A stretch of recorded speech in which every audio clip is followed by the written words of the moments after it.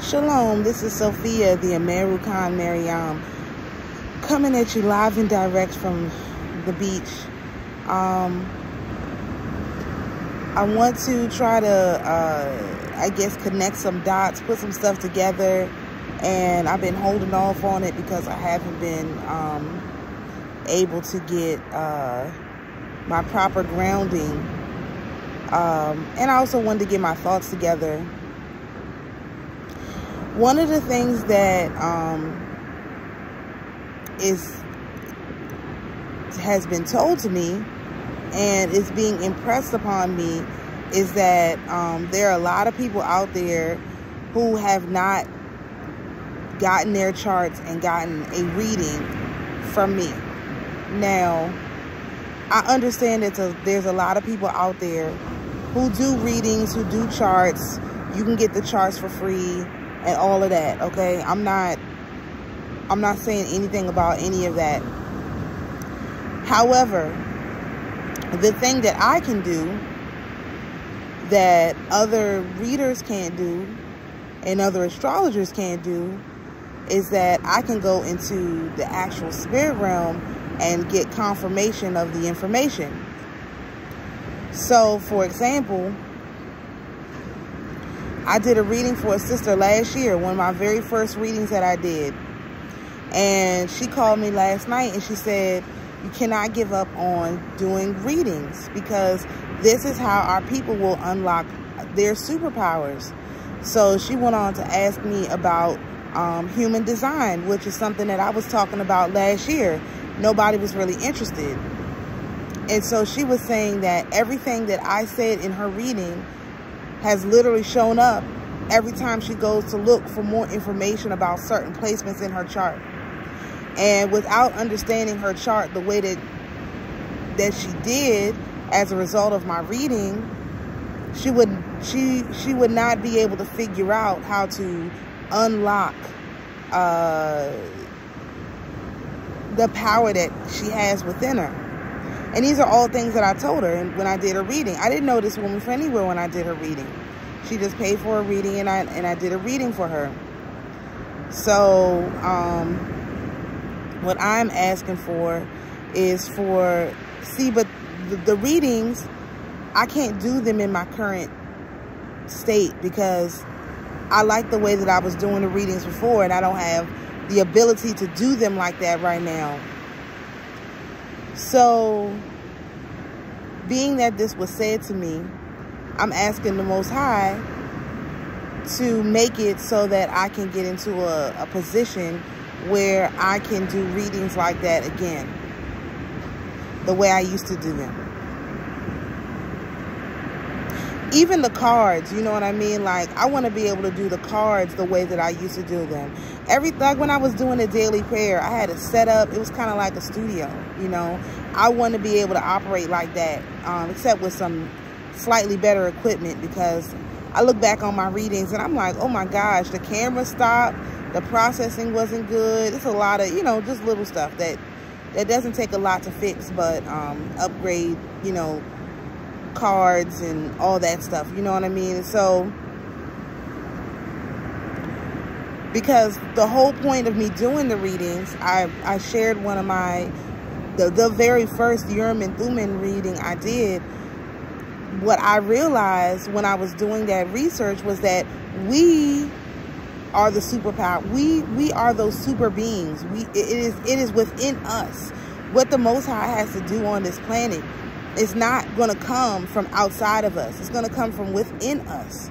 And if we don't know what that looks like for us, then we can't possibly go on to the next stage. And it's my belief that we've only gotten as far as we have because there's people who have done the research and the work on themselves enough to open the door. But if we want to see the rebuilding of the third temple, if we want to see the bringing down of New Jerusalem, that's something that's going to have to be built within us first.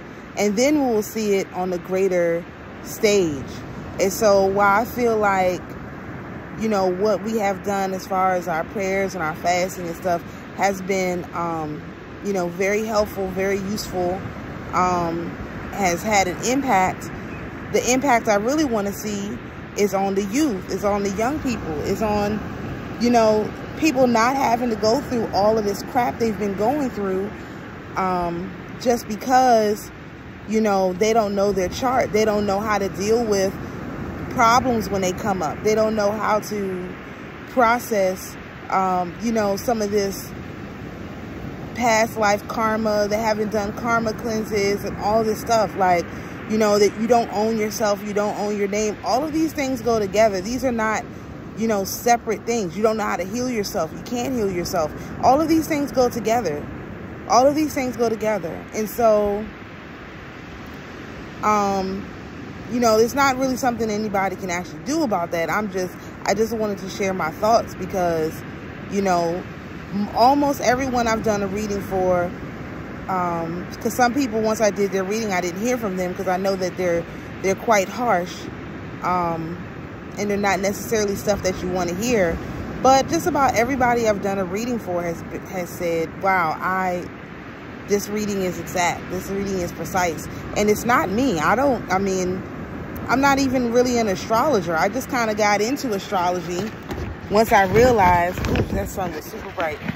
I just kind of got into astrology once I realized how it could be used to help us, you know, advance to the next level. I wasn't, you know, and then I went into the spirit realm and got the information. And I think part of this whole process is, ooh, that sun was bright. Oh my gosh. I feel like a cool breeze putting this thing down.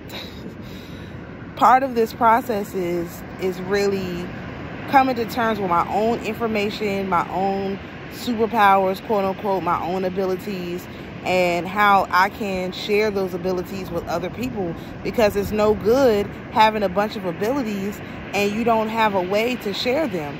So what I've tried to do is to take every skill and every ability that I have and turn it into something that can be scalable, you know, so that other people can have access to it without it necessarily being attached to me.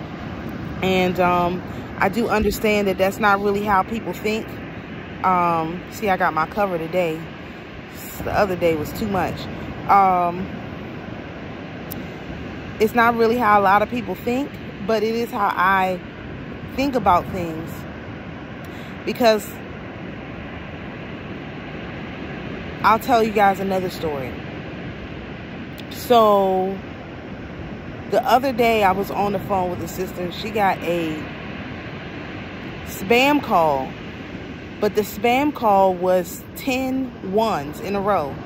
And I was like, okay, that's a message. Let's see, what does that message mean? So as we began to research whatever it was we were talking about, we stumbled across this information of Catherine the Great. And I'm still going to do another video on this, but I'll just put this in here now because Catherine the Great is the archetype of our mother. And that's what it says. It's like, this is common knowledge amongst tarot people. The Empress, Catherine the Great is literally the embodiment of the Empress energy. And that's because she became the queen, or the leader, the queen, I guess it was the queen of Russia, even though she wasn't a Russian, by usurping the power from her husband and doing an insurrection. That's why they're so worried about all this talk about insurrections, because that is how the Queen Victoria, Queen Catherine, took the power from Peter in Russia. They're more worried about a woman holding an insurrection than a man, really, to be honest. And so, you know, all this information being said, Catherine the Great ruled how the Empress would, meaning she did not go in with blood and guns and knives. She went in with politics. Now, this led me down a whole nother rabbit hole as far as thinking is concerned, because there's a lot of spiritual people and a lot of Hebrews and everyone else out there who hates politics, who refuses to involve themselves in politics, who refuses to cast their energy behind one side or another. But what if I told you the mother is going to restore us through politics? And I've known this since November of last year, and I really didn't want to get into it because I understand what that means on multiple levels, having been a political pundit for 4 years. So I understood what this meant. I understood what this meant for me. I understood what this meant for our people. I understood what this meant. And so when I see things like, people standing out waving Trump by in the hood, in Georgia, I understand that this is the path that the mother is going to take. So everybody is looking for the mother to send down a bunch of ships and to restore us in some other way. And she has other plans. And apparently I'm the only one who understands these plans, because everyone else is either, they either hate politics and they refuse to find a way to participate in it in any sense, or they can't participate in it because they're not citizens, or some other, weird thing that's going on with people and the way that they've programmed politics into our mind. But if you look at Catherine the Great, she ushered in the golden age in Russia. Now, if we're supposed to be in the golden age, how are we supposed to get to the golden age if we don't have an example? And we do have an example. That example is Catherine the Great. And the complaint that they have about her is a complaint that they have about all of our women. She was with a bunch of men, she fraternized with a bunch of men. She has 3 kids by 3 different baby daddies, and she got this man put into King of Poland, and she picked winners, and she put her energy into them, and she made them win. I mean, I don't see that's no different from how our women are right now, except we not making nobody king, which we have the absolute power to. But see, all you do got, not all you, a lot of people, not you, because if you're following me, obviously you're a little bit more open-minded than most, but many people, they're so focused on politics being fake, politics being this, politics being that, they don't understand that that is the mother's arena. And I think that it's going to hinder a lot of people from receiving their inheritance. And so if it's time for you to receive your inheritance and you truly believe that, and yet you do not desire to do the will of the mother, you're going to have a whole nother set of problems. That inheritance is going to be snatched away from you if you get it at all. And so in my desire not to see people unnecessarily hindered, I am, requesting that people heal their relationship with politics. Yes, the politicians are who they are, and they have a lot of problems, and there's a lot of crap going on within that realm. That is absolutely true. 100%. There are a lot of problems. However, if the mother has decided she's going to use politics to restore us, who are you to argue with the mother? Who is the mother? You?